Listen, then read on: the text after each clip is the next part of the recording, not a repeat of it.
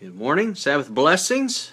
Welcome those joining us through YouTube and Facebook and those joining us through the room on Pal Talk. We want to get started into our study, very important study. Of course, they all are when you open the Holy Word, aren't they?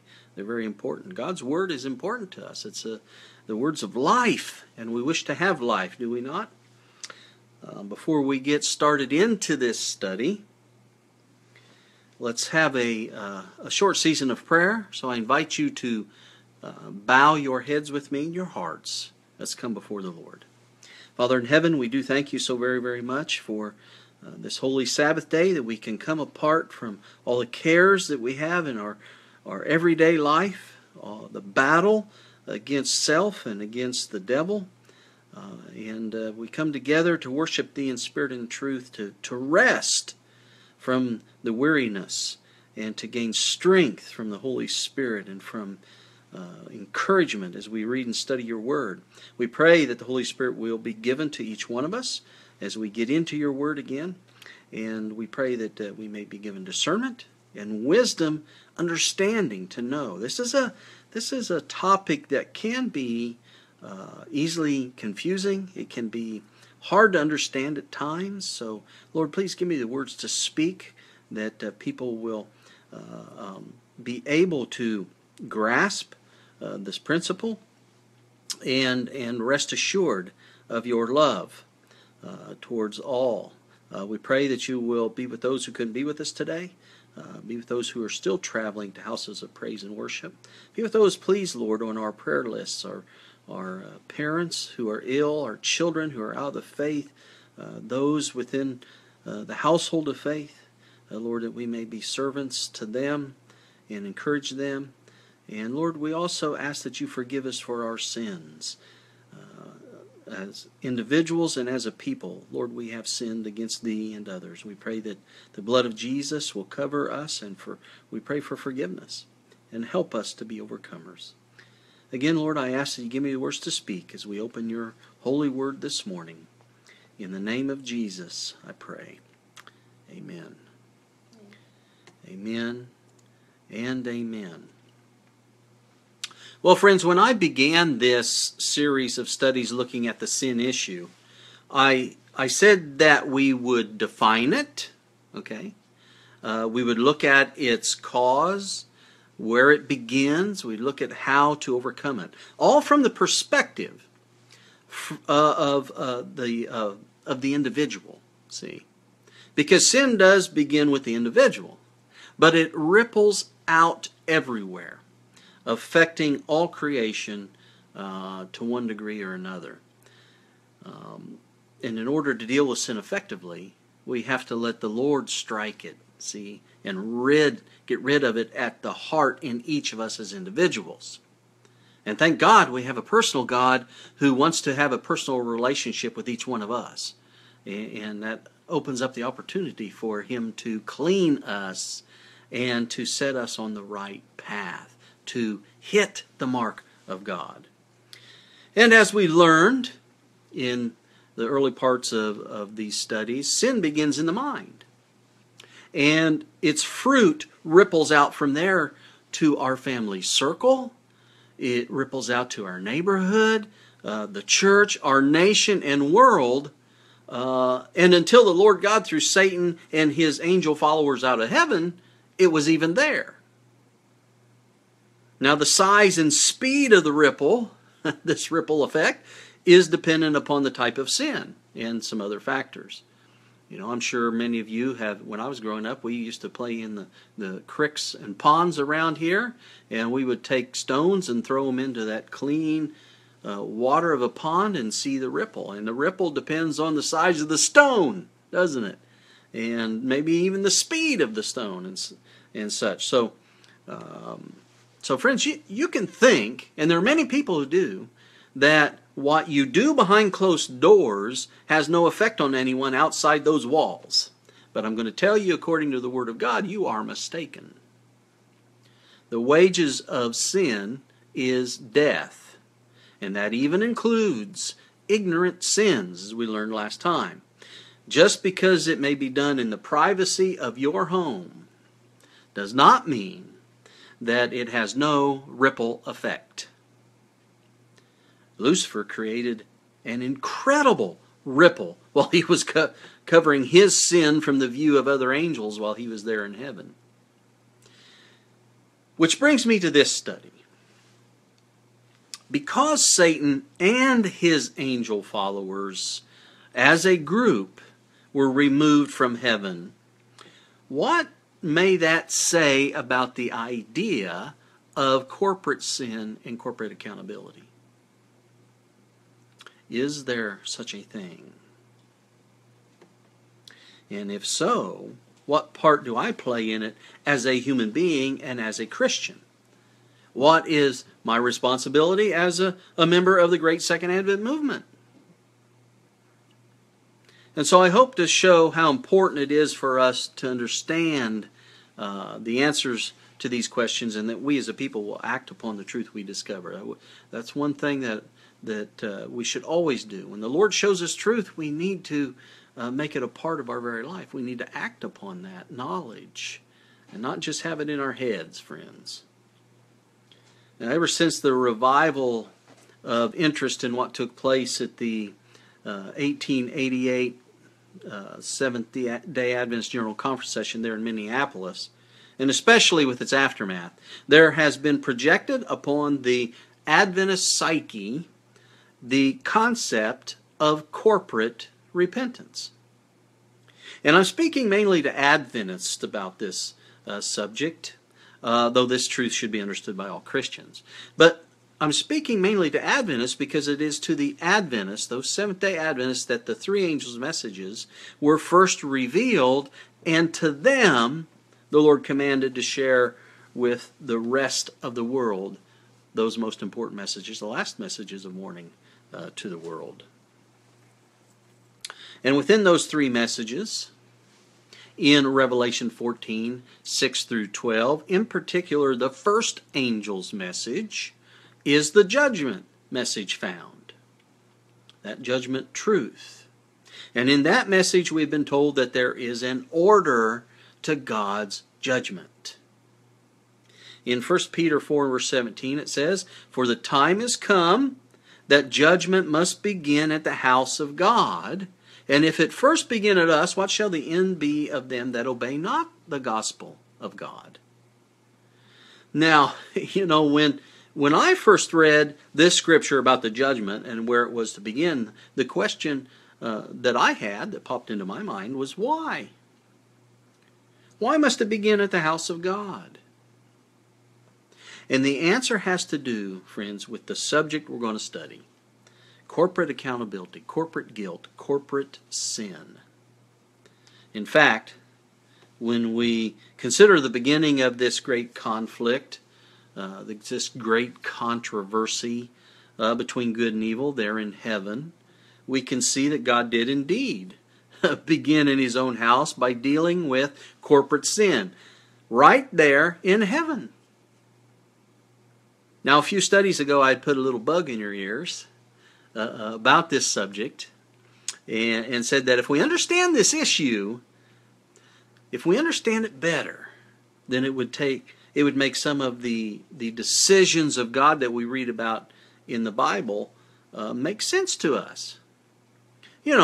Like causing a worldwide flood to destroy man, His destruction of wicked nations, His destruction of entire families, including women and children, in His decision, to leave the people He'd first chosen, to leave Israel to be, those people He chose to be a nation of priests. Why did He leave them in order to begin a, quote, new church, which really wasn't new? It was getting back to the truths. But see, friends, understanding this particular topic of corporate sin, corporate accountability and such, will help us to see that these decisions by God that we read about were not just arbitrary acts from an offended God. Understanding this topic correctly will also help us to see the reason we must remove ourselves from fallen organizations and Babylon. So I hope this will open a lot of eyes to God's order of things as we go along. But like I said, there was a revival of interest in what took place at the 1888 SDA General Conference session there in Minneapolis, and with its aftermath. And this was due wholly to the research, the writing, the preaching of two men, elders Robert J. Wieland and Donald K. Short. And they started doing that and revealing these things since the 1950s. Incidentally, Elder Short's son, also named Don, was the pastor that first baptized me into the family of God back in 1985. And like most people, you have a soft spot in your heart for the pastor who baptized you. And I have a soft spot in my heart for that man. And friends, let me say this. I'm a person that believes that God does things for an absolute reason. Are you? Are you that kind of a person? God doesn't just do things arbitrarily, and He doesn't just do things on a whim. He does things for a reason, because He has our best interest at heart always. And I believe that. And I don't think it's a far-fetched conclusion to make that God had Pastor Short transferred to Lafayette so that he could introduce me to this subject that we're going to be talking about today, as well as a correct understanding of righteousness by faith. And let me tell you, friends, I say this because when you first give your heart to Christ and you ask Him to show you the truth, let me tell you something. He will move heaven and earth to show you the truth if that's what's needed. He'll do it. And so evidently He had to move Pastor Short to Lafayette. That's kind of the way I look at it. And it wasn't I wasn't in the faith very long before I was introduced to the history of those messages given by Alonzo T. Jones and Ellen J. Wagner there at that GC session, clear back in the year 1888. As well, again, as the books that were written by Wieland and Short.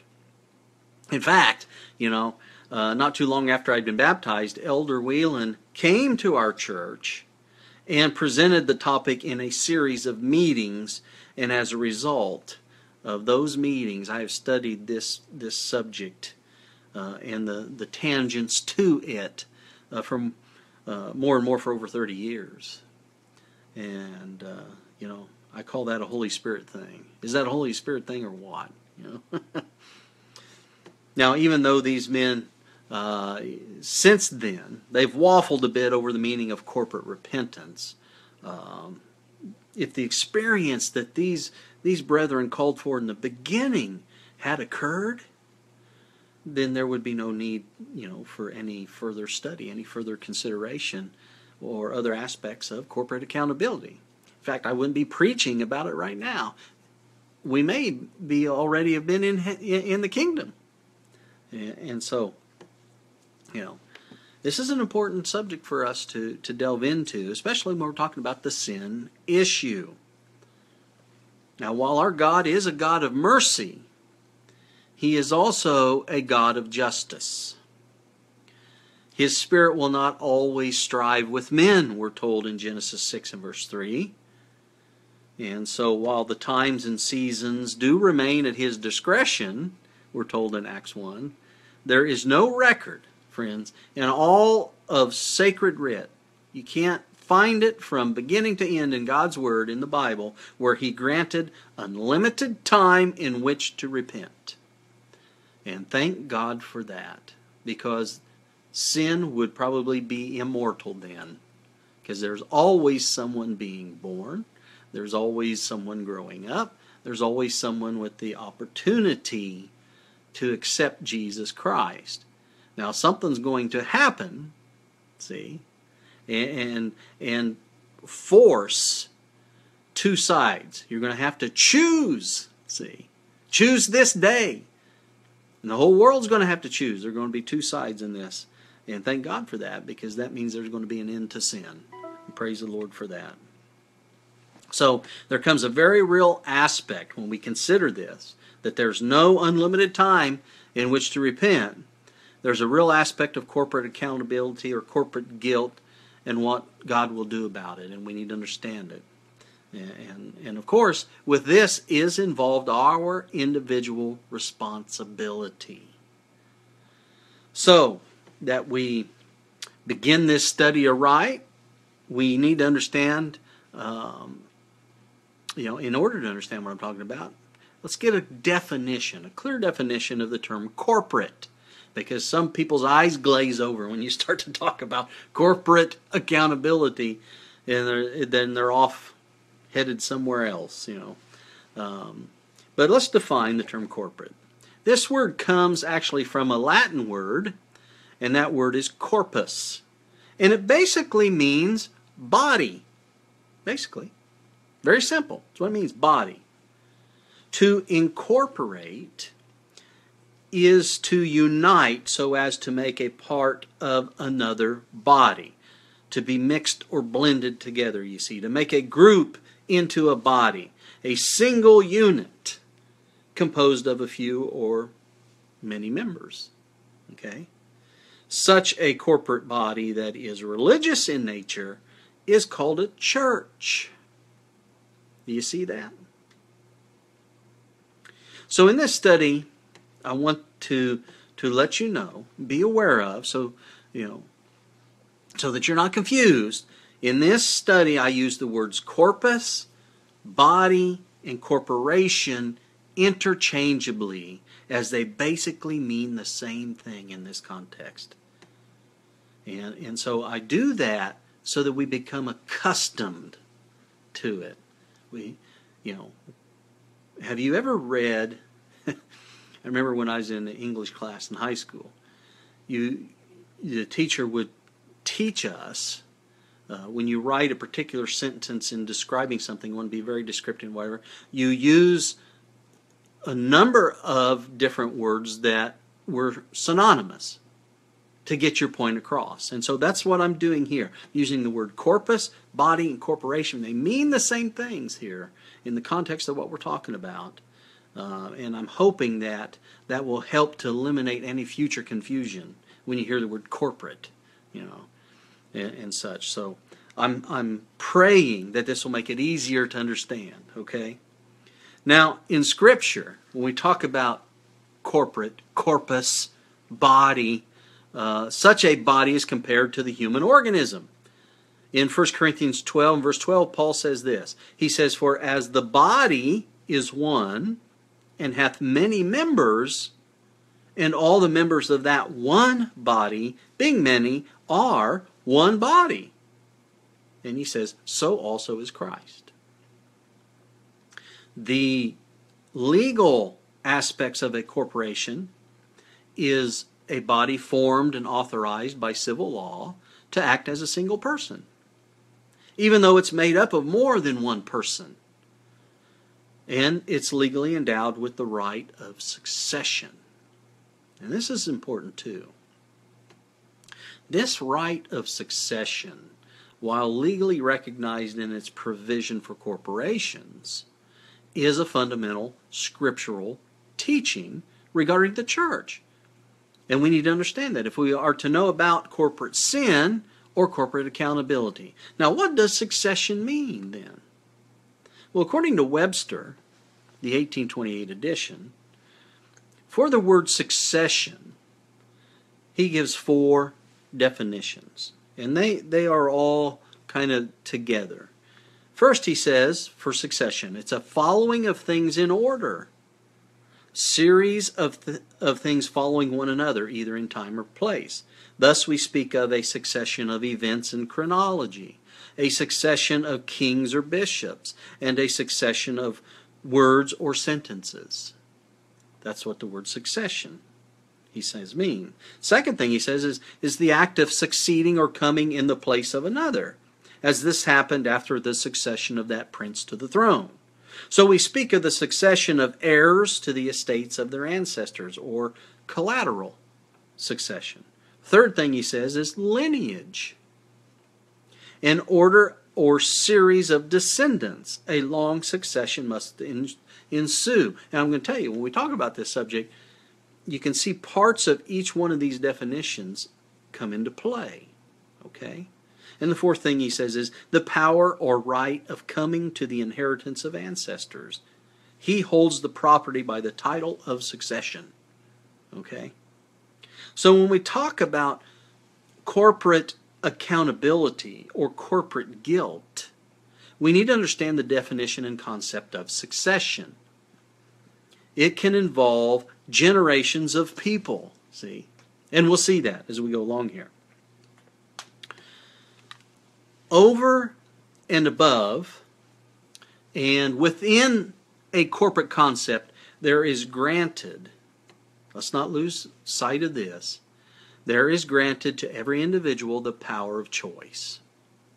In most instances, we talk about corporations, corpus, body. In most instances, I choose to become a part of a corpus, a body, or a corporation. The only exception would be my natural birth, with its gift of family ties, nationality, race, and citizenship. I'm a corporate member of humanity, but I had no choice in the matter. Okay? And every one of you can say that. That you didn't have a choice in the matter. You were born into humanity. You're a human being. But you see, even in this, I can spurn my family. I can renounce my citizenship. Or I can choose another, right? However, in the area of the corpus, the corporation that we call the church, I must choose what that church will be. Then, what are my responsibilities by choosing? What is my accountability because of that choice? What choices does one have once he becomes a part of such a corpus, a body, a corporation, a church? Okay? And let me say this, there is and always has been tension between individual responsibility and corporate accountability, and that's not going to go away until this great controversy is over with. Man was created in the image of God, and with this image came a certain power, the power to think and to do. Let me share this with you as we talk about this. From the book Education, page 17. Every human being created in the image of God is endowed with a power akin to that of the Creator. Individuality, power to think and to do. It is the work, notice this, it is the work of true education to develop this power. What power? To think and to do, right? It is the work of true education to develop this power, to train youth to be thinkers and not mere reflectors of other men's thoughts. And if you go on in the same book to page 30, she says, in the highest sense, the work of education and the work of redemption are one. Did you catch that? She says, in the highest sense, the work of education and the work of redemption are one. So since in the highest sense, the work of education and the work of redemption are one, the church then, though a corpus, though a corporation, though a body, to be true to its trust, has to seek the development in the individuals that compose that body. That they want to restore them. That's part of what a church is, to restore its members back to the image of God, which gives them the power to think and to act, see? And that's why the church really was organized as well, to educate members not only to serve God, but to spread the gospel to others. Isn't that what the purpose of the church is? The body of Christ, the corporation? To save others? We're not going to need it in heaven, are we? We're not going to have that purpose in heaven. The conflict will be over with, right? From the book Acts of the Apostles, page 9. This is why the church was organized. The church is God's appointed agency for the salvation of men. It was organized for what? For service, and its mission is to carry the gospel to the world. So we need to know, friends, what God has to say about corporate accountability so that we may know how to relate as individuals to the crisis of sin and apostasy within the body, sin in the church, and so that we can remain faithful to our Lord in carrying out the commission He's given us to spread the gospel. This is all part of that educational process. Remember, where the two are together. The highest sense, the work of education and the work of redemption are one. Okay? You see, friends, when there is sin in the camp, God cannot bless that camp, that body, that corporation, like He wants to. And we've studied that before. Remember the example with Achan. You know, God could not bless Israel because of Achan's secret sin. So when you hear the word corporate today, most people consider it to be an evil thing, and some of this is due to the blatant evils in some corporations for sure. But in a religious sense, it mainly is due to ignorance of its origin, the origin of corporation. There are many Christians that think that anything involving corporate or organization is man-made, and because it's man-made, it's evil.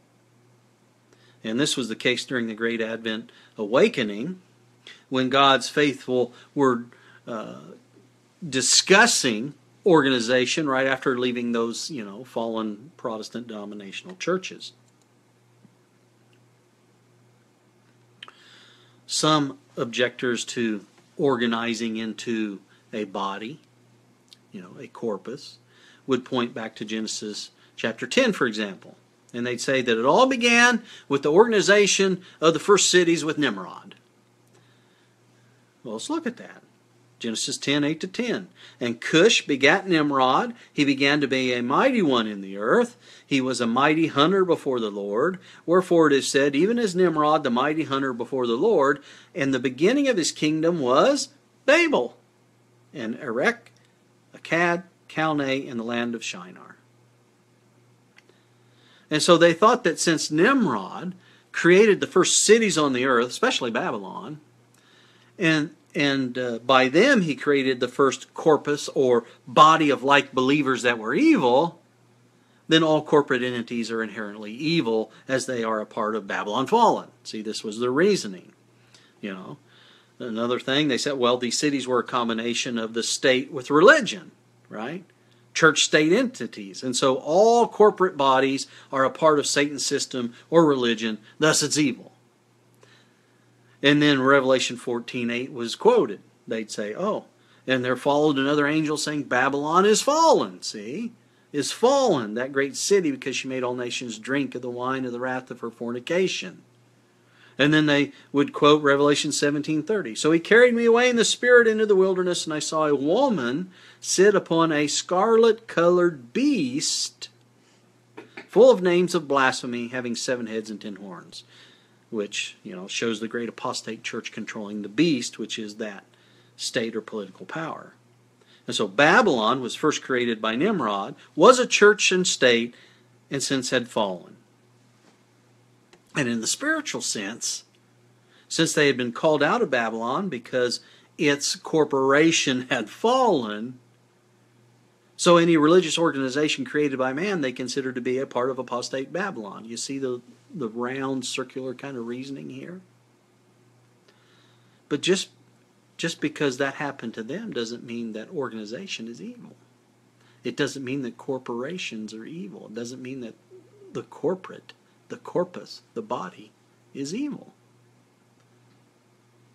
Speaking about that time in the early Advent movement, notice what the prophet said here. It's a Review and Herald article. An article that was entitled Order and Organization, October 12, 1905. Yet the feeling against organization was very strong among our people. The Adventists generally, who had withdrawn from the churches of the various denominations under the call of the second angel's message to come out of Babylon, opposed organization. And many Seventh-day Adventists were fearful that church organization would bring us under condemnation. We sought the Lord with earnest prayer that we might understand His will, and light was given to us by His Spirit that there must be order and thorough discipline in the church, that organization was essential. System and order are manifest in all the works of God throughout the universe. Order is the law of heaven, and it should be the law among God's people on earth. So, dear friends, being a member of a corpus, a body, or corporation is not necessarily wrong. In fact, I'll tell you that each one of us right now, we are in a corpus, whether you realize it or not, by default, because of this great controversy. And so while it's true that Nimrod created Babylon and those first earthly cities that were church-state corporations, Nimrod being the church and Babylon being the state, he did not create the first corporation. See, there's another error. He didn't create it. God created the first corporation, the first body, the first corpus. Now, I'm talking about on this earth. Its formation is described in Genesis chapter 2. Genesis chapter 2, verses 21 to 24. Let's look. And the Lord God caused a deep sleep to fall upon Adam, and he slept.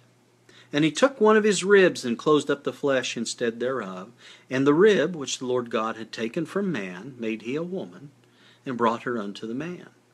And Adam said, This is now bone of my bones, and flesh of my flesh. She shall be called woman, because she was taken out of man. Therefore, notice this here, verse 24. Therefore shall a man leave his father and his mother, and shall cleave unto his wife, and they shall be, what? One flesh. They shall be one flesh. And so here we have two individuals with individual responsibility, yet declared to be one in a corporate identity. They were declared to be one body. Now, the next picture presented there in Genesis is the seduction of Eve by the serpent, to partake of that which God had forbidden. But the question arises, did Adam have to sin because he was one with Eve? Because they're a corporation. So see, when we talk about corporate accountability, we still have individual rights, decisions, and that we can make, individual freedom within that corporation. So, did Adam have to sin because he was one with Eve? No. The two were of one corporation, but each still had a choice of whether to remain in the corporation or not. Man had been created, you see, in the image of God with the power to think and do that we talked about, as an individual. Now, let's not get sidetracked in contemplating how God would have handled the situation had Adam not chosen to eat of the fruit offered to him by Eve, because really that's a moot question in the context of what we're talking about here. However, the Scripture, what does the Scripture say? It states that, it doesn't state, for example, that by Eve sin entered the world. It said by one man. Romans 5, verse 17. Notice what Paul says here. He says, For if by one man's offense death reigned by one, much more they which receive abundance of grace and of the gift of righteousness shall reign in life by one, Jesus Christ. So, by his deliberate disobedience, Adam not only surrendered his individual responsibility, but he left God's corporation and joined the corporation of Satan. And by doing so, he passed death on to the human race. Now, Is that easy to understand? Paul says in 1 Corinthians 15:22, he said, "For as in Adam all die, even so in Christ shall all be made alive." Since a corporation has the power of succession, see, death passed upon all mankind because of their identity in that first corporation of Adam. Does that make sense? Paul stated it this way in Romans 5 and verse 12. He said, "Wherefore, as by one man sin entered into the world, and death by sin, and so death passed upon all men, for that all have sinned." The great news for all men is that God has provided another corporation, another corpus, another body. See? So we have a choice. Hebrews 10 and verse 5 said, "Wherefore when he cometh into the world, he saith, Sacrifice and offering thou wouldest not, but a body hast thou prepared me." A body, a corpus, a corporation. So you see, there is the corporation of Adam, and there is the corporation of Christ. Again, look at 1 Corinthians 15:22. "For as in Adam all die," Adam's corporation, you belong in that corporation, you die. "Even so in Christ shall all be made alive." You choose to leave Adam's corporation and join Christ's corporation, you be made alive. Look at Romans 5 and verse 18. "Therefore, as by the offense of one, judgment came upon all men to condemnation," that's speaking of Adam, "even so by the righteousness of one, the free gift came upon all men unto justification of life."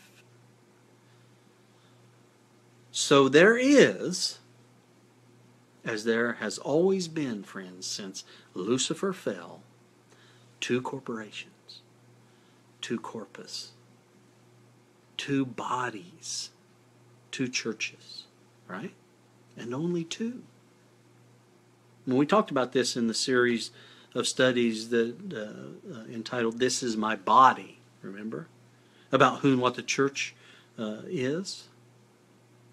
And we learned that there are only two churches. Two corporations. And so we see that there are only two corporations, which are those two churches. And within each of those two corporations, there can be multiple smaller organizations or corporations, just like Paul was describing in his comparison of the body and the members of the body all being one. Remember in 1 Corinthians chapter 12. That's why you may have a lot of different denominations out there, but by their fruits they'll fall under one church or the other. See? They may say, "Oh, well, we're the, I don't want to pick on anybody. We're the, 8th Baptist Church of such and such." Well, they belong by their beliefs and the way they behave, either in the corporation of Christ or in the corporation of, Adam, which is actually the corporation of Satan. See? And so since the fall of Adam, Paul says there are now two corporations on this earth. Adam's corporation and Christ's corporation. And according to Paul, Adam's corporation brings death to all men. It's a fallen corporation. It is based upon Satan's government of church state.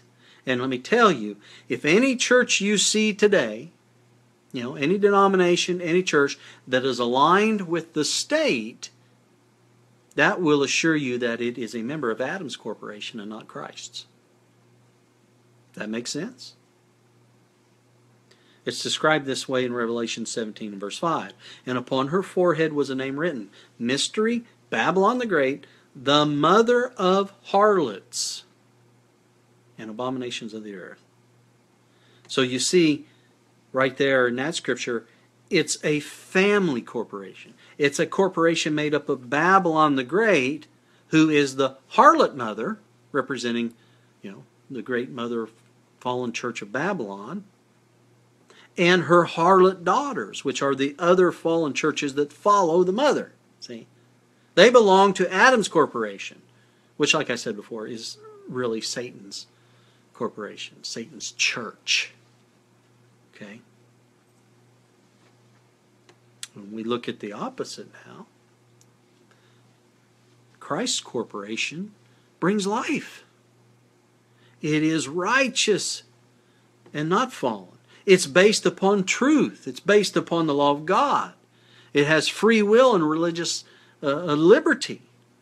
Its members keep the commandments of God and have the faith of Jesus, who, Jesus being the corporate head, right? The chief cornerstone.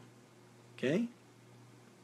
So again, there are two churches, two bodies, two corpus, two corporations on this planet, and that is all there are in the grand scope of the great controversy. Right now. You see, when the controversy is finally brought to an end, only one church, one body, one corpus, one corporation will remain, and that is Christ's. Amen? Now, understanding this difference in the context of the sin issue, we can then begin to see the justification of why God dealt with evil in the ways that He has. Such as a worldwide flood, for example. Let's look at that. Let's go to Genesis chapter 6. As an example.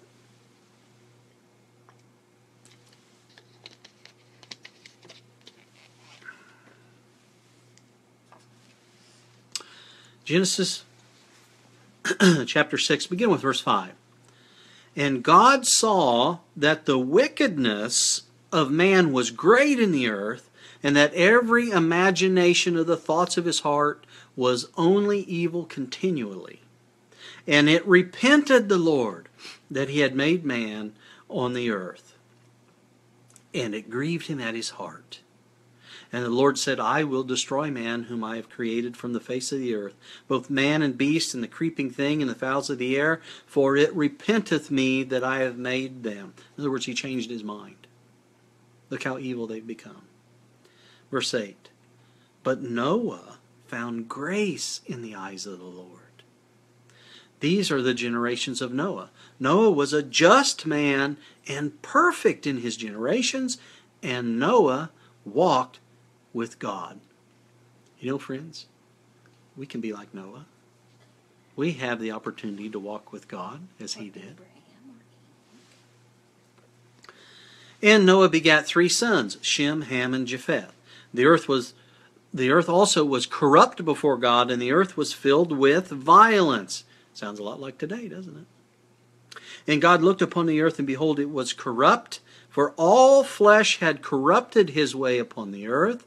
And God said unto Noah, the end of all flesh is come before me, for the earth is filled with violence through them, and behold, I will destroy them with the earth.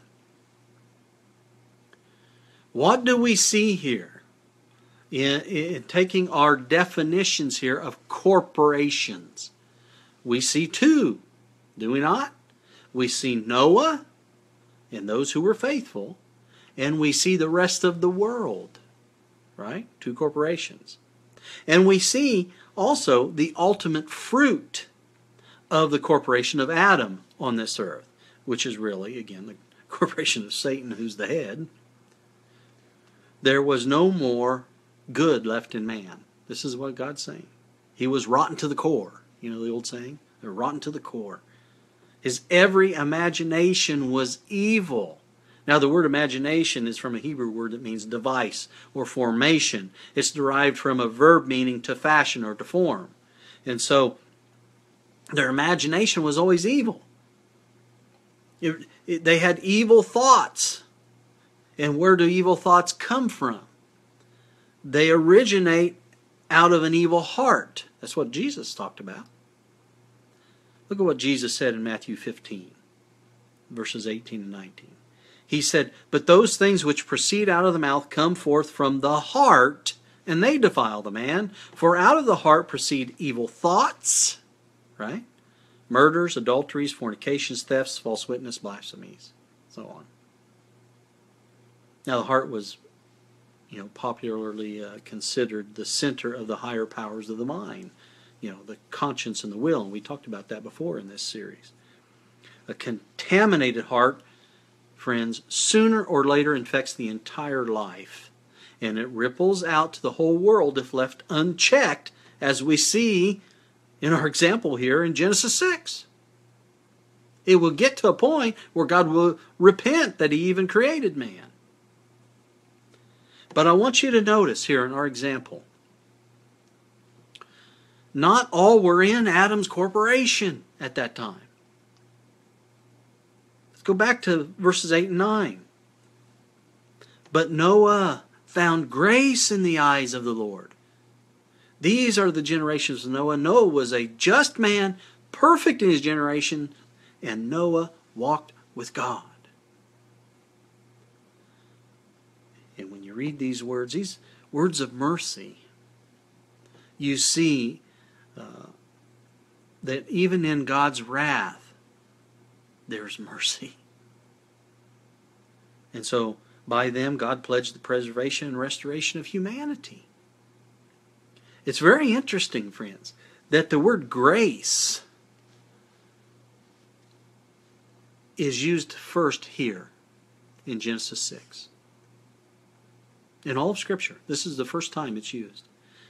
But it has the same meaning all the way through the Bible and all the New Testament, where the merciful, unmerited favor of God is exercised toward undeserving sinners. This ancient example of grace and mercy, I think, friends, is a source of assurance. It's a source of hope for believers like us who live at the end of time, the time that Christ Himself compared to that time of Noah's age. And so, the followers of Christ can rest assured that God will accept them as He accepted Noah. We see it right there. And then He's also, as He preserved Noah, He will preserve us, amid the evil of this day, and provide for our safety in the judgment that's coming here upon the world. Now, since I, by natural birth, am involved in the corpus, the body, the corporation of Adam, can I change corporations? And if so, how? Is it possible for me to change corporations? Adam, when Eve sinned, Adam may have thought, well, this is impossible that I'll be able to, God will save me and destroy her, and I couldn't live with her being destroyed. So surely, if I remain, if I change corporations by taking that fruit and eating it, God's not going to destroy that corporation. Okay? But we found in the Bible that's not the case. God has to put enmity. See? That's another avenue we could explore. I don't have time right now, but we could explore the enmity between the two corporations. It's supernatural. It's placed within us. And how is it placed within us? That's the same as, well, how can I change corporations? And if so, how do I do that? Well, let's look at John chapter 1. John chapter 1, verses 12 to 13. But as many as received Him, speaking of Christ, to them gave He power to become the sons of God, even to them that believe on His name, which were born not of blood, nor of the will of the flesh, Adam's fallen corporation, nor of the will of man, Adam's fallen corporation, but of God, Christ's corporation. So with the coming of God into humanity, as Paul said to Timothy, God was manifest in the flesh. The Corpus Christi, have you heard that expression before? The Corpus Christi. It means the corporation of Christ, or the body of Christ, became as real as the corporation of Adam. Praise God. He loves us so much. For God so loved the world that He gave. We have a choice. We don't have to stay in the corporation of Adam. And don't miss the fact that this new corporation in Christ, brought about by God, as was the first corporation in Eden, also has the power of succession to that new body, that new corporation, which is the same as the original. That's why I use new in quotations, It's the same as the original. And what's that called? Remember, when you get to the end of the carpet, a roll of carpet, it really was the first to go on the roll. And what do they call that? You get that piece? That's called a remnant, right? That new body or corporation, which is the same as the original, often called a remnant. Jesus committed the Great Commission and clearly stated that it was to endure to the end of the age. You read Matthew 28, John 14, He says He would be with them by His Holy Spirit through all time. And they were to become one spirit with Him, as He had become one flesh with them, together in that corporation that had been formed. See? Now, a very important question to consider about this, and it is where most people get confused, in my experience, when talking about corporate sin, corporate accountability, and things like that. And that question is this: if this succession, we talk about succession and we defined it, is this succession organizational, or is it the succession of truth? In other words, do we find the truth by submitting to the church, or do we find the church by submitting to the truth? In John 14:6, Jesus declared something. What was it that He declared? He said, I am the way, the what? Truth, and the what? The life. Who is? Jesus. He said, I am the way. We're going to get to that, the way. Here it's really interesting. But He says, I am the way, the truth, and the life. No man cometh unto the Father but by me. No man can leave Adam's corporation but by me. If you want to join my corporation to see the Father, you have to come to me. I'm the only way. See, I am the way, the truth, and the life. And so the only access back to the Heavenly Father and to life, remember, for all, in Adam all die. We read that. Remember? The only way is through Jesus Christ. He's the way. Remember when Jesus was alone with His disciples in the region of Caesarea Philippi, and He questioned them about whom the people perceived Him to be? You remember that story? The disciples had heard various comments as they mingled around with all the multitudes who were always following Christ, who came to listen, they came to be healed. They heard all these different theories and things about Jesus, who He was. And so Jesus gets them together, He says, well, who do they say that I am? And they bring up the things that they had heard. And then He asked them directly, remember? Matthew 16, but whom say ye that I am? Remember He asked the disciples that question? And they were all silent except for one disciple. Who was that disciple? Do you remember? It was Peter, right? Peter responded and he said, Thou art the Christ, the Son of the living God. Now I want to tell you, this perception of reality, in contradiction to what He appeared to be, which was a man. You looked at Jesus and you saw a man, right? That perception came to Peter only through divine revelation from the Holy Spirit. The rest of the disciples were silent.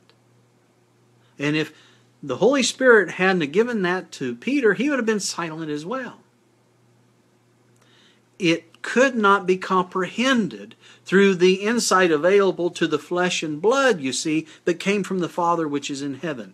It is upon this revelation of truth, friends, truth that is divine in origin, truth that is solid as a rock, that Jesus declared He would build His church, His corpus, His body, His corporation.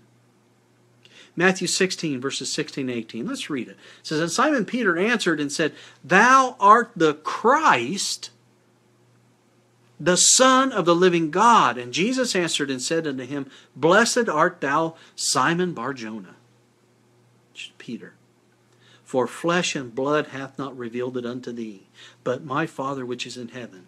And I say also unto thee that thou art Peter." You're a small pebble. "But upon this rock, myself, a boulder, I will build my church, and the gates of hell shall not prevail against it." I'm going to have a corporation. So man will have a choice. And the only way to the Father is through that corporation. Not Adam's corporation, mine. Jesus, you see, the very embodiment of truth, became the head of that corporation. The Corpus Christi, the body of Christ. And Paul perceived this nature of the body of Christ when he wrote in 1 Timothy 3, verses 14 and 15, "These things write I unto thee, hoping to come unto thee shortly. But if I tarry long, that thou mayest know how thou oughtest to behave thyself in the house of God," notice what he says here, "which is the church of the living God, the pillar and ground of the" what? Truth. The pillar and ground of the truth. In the margin, it's very interesting. In the margin it reads, "the pillar and stay of the truth." The pillar and stay of the truth. I found it quite interesting in our opening hymn today. That word stay is used. It says, "When all around my soul gives way, He then is all my hope and stay." What does stay mean? The Greek word means a prop which makes stable. It means a support, a buttress. The Corpus Christi, the body of Christ, the corporation of Christ, the church of Christ, is to be the pillar, the stay of the truth of God, and thus the visible means through which truth is to be revealed to mankind. Its platform and base, its foundation is the truth. And Jesus is the truth. And let me tell you, only as it adheres to truth can it truly be the church of the living God. And it's not merely, friends, to assent, give a mental assent to the principles of truth. It's not enough to have the law and the prophets. The Jews had that, right? It's not enough to have hospitals and schools and churches all over the world. The truth of God must be fully reflected in the life of the individuals, and thus the corporation, the body. And through the atoning sacrifice of Calvary, Jesus made it possible, you see, beloved, for the sons of Adam to become the sons of God, thus changing their identification from the corpus of Adam to the corpus of Christ, from the church of Adam to the church of Christ, the body of Adam to the body of Christ. And this accomplishment of Christ and the provision thus made for man is spoken of as the way out, or the Exodus, when you look at the original Greek manuscripts. For example, before I close, in Luke 9 verse 31 of the Greek Bible, in telling of the coming of Moses and Elijah to Jesus at the time of the Transfiguration, it states that they spoke of, quote, His decease, which He should accomplish at Jerusalem. His decease, it says. The word translated in the King James Version as decease is the Greek word exodus, or the way out. the way out. So those who proclaim Jesus as the only way to the Father, as the sole source of salvation, you read about there in Acts 4 and verse 12, were dubbed by the Jewish religious leaders as followers of the way. Followers of the Exodus. And to the Hebrew Christians, Paul could write of that new and living way, which he hath consecrated for us through the veil, that is to say, his flesh.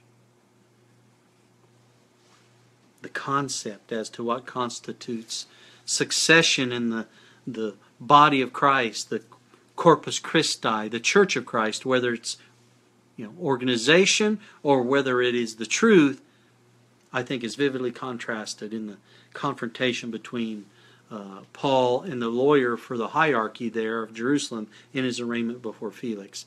And we'll continue that the next time we get together, as we start to put pieces of the puzzle together in understanding corporate sin, corporate accountability, thus corporate repentance, and what it has to do about me living today. Why do I need to know this? And we'll discover that as we get further and further along into this study. Let's bow our heads now and let's have a word of prayer. Father in heaven, we again thank you so much for this holy Sabbath day. We thank you for the opportunity, first of all, that you created us with the freedom to choose. And we have consciences and we have wills. And that we have an opportunity, even though Adam chose to join that new corporation of Satan, Adam's corporation here on earth, that you give us an opportunity to leave that. We can choose to leave that and join the corporation of Christ and be a member of His body. And so, Father, we thank you so very, very much for your love for us and in not wanting to give up on us. That you love us so much that you want to give us life. Give us another chance. Please continue to be with us.